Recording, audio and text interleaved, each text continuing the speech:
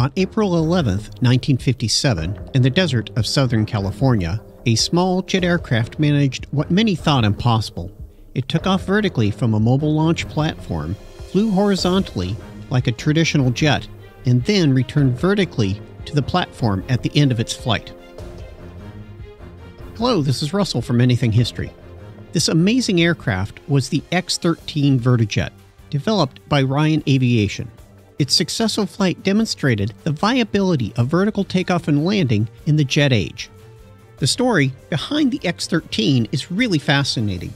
It was the culmination of decades of research into vertical takeoff and landing aircraft.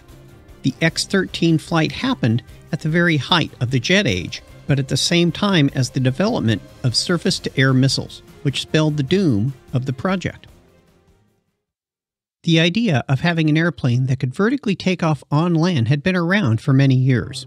The theory behind vertical takeoff and landing, or VTOL aircraft, is that you can take off vertically without a runway, fly horizontally like a traditional aircraft, and then land vertically.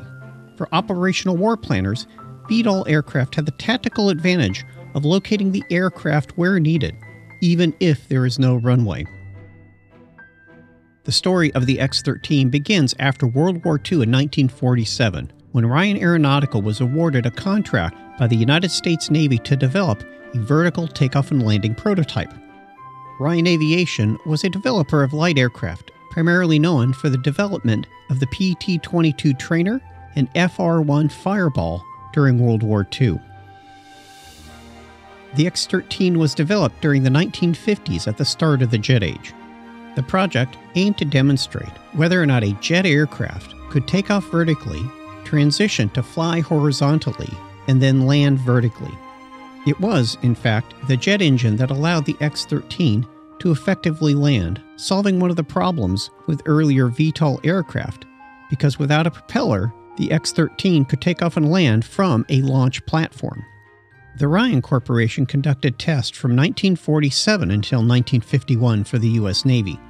The Navy wanted to test the feasibility of submarine-based vertical takeoff and landing aircraft. In 1951, using a tethered test rig, Ryan achieved a controlled vertical takeoff and landing. Ryan's VTOL project was picked up by the U.S. Air Force in 1953 and gained the designation X-13.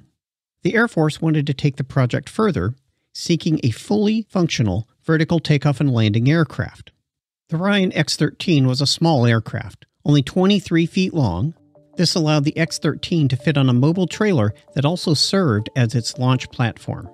It had a single cockpit and a Rolls-Royce Avon turbojet engine. It also had small wingtip maneuvering thrusters to precisely control the aircraft during hovering.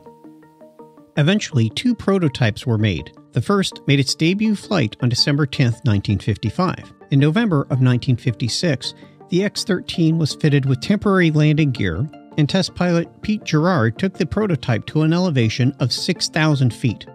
Girard hovered in place, pitched the aircraft forward to fly horizontally, and then returned to the airfield to land vertically. He had just completed the first horizontal to vertical and back to horizontal flight transition.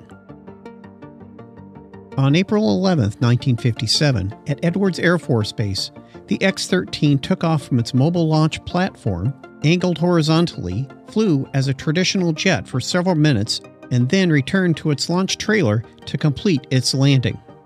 This first flight proved that the trailer launch platform and recovery concept was indeed viable. Despite its successes, funding for the program ended in September 1957. Having spent some $9.4 million on the program, the Air Force moved on to other projects like the X-15.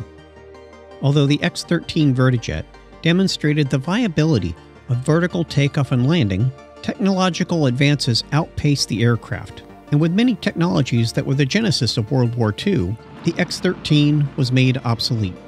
At this time, the U.S. military shifted its attention to advancing missile and rocket technologies. However, the quest for vertical takeoff and landing aircraft did not end. More modern aircraft like the Harrier and the F-35 had adopted the ideas initially developed by the X-13. The good news is the prototypes have been preserved and are on display. One is owned by the National Air and Space Museum, but is on loan to a San Diego museum. The other is at the National Museum of the United States Air Force. Thank you for watching. If you want to watch another video from our new playlist, From Blueprint to Battlefield, check out this video. And for another great story from the early days of aviation, this video about Carl Spaatz and the 1929 question mark flight is great. They test the limits of endurance by spending 6 days in the air.